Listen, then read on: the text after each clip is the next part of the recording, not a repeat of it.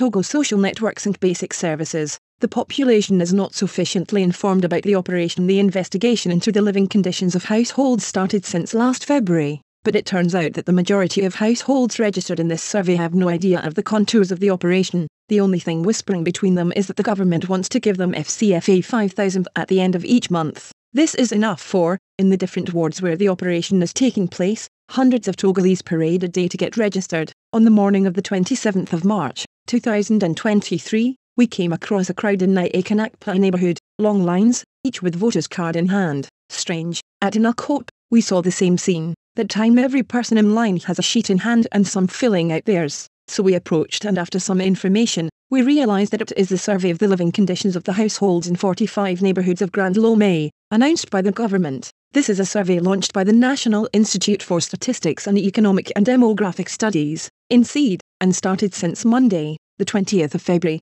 2023. This investigation is scheduled to end Saturday, the 29th of April, 2023, in the prefectures of Hanukkope and the Gulf. The study is part of the deployment of the additional funding activities of the Social Networks and Basic Services Project, FCFA, by the National Agency for Basic Development Support, ANADEB. The investigators will collect socio-demographic data and investigate education, health, dietary conditions, housing characteristics, the status of use of durable goods and access to basic social services of targeted households. The operation learned, strangely, 90% of the people present for the recording in the Hanukkope district are unaware of the operation. We just learned that there are officers who came to the neighbourhood to record the riverbeds, and after the operation, they will come and distribute 5,000 FCFA to us at the end of each month to provide for our needs, confessed a resident. But a look at the sheet shows that it is a consent sheet for the Swift Plus investigation and use of personal and telephone data. I signed, authorises,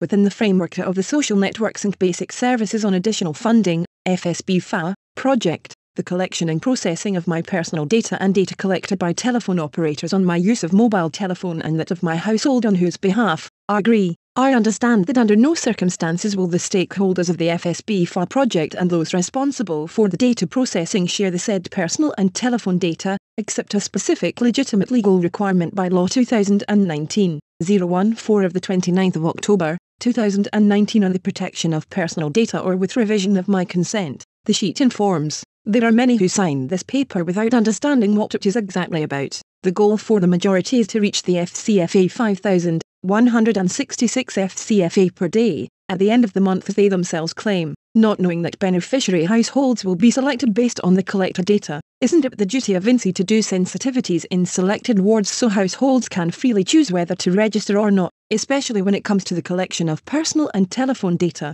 The turnout in the two districts on Tuesday for registration demonstrates once again the conditions in which the Togolese live. Poverty, misery is not only in the north or in the most remote areas of the country. JD.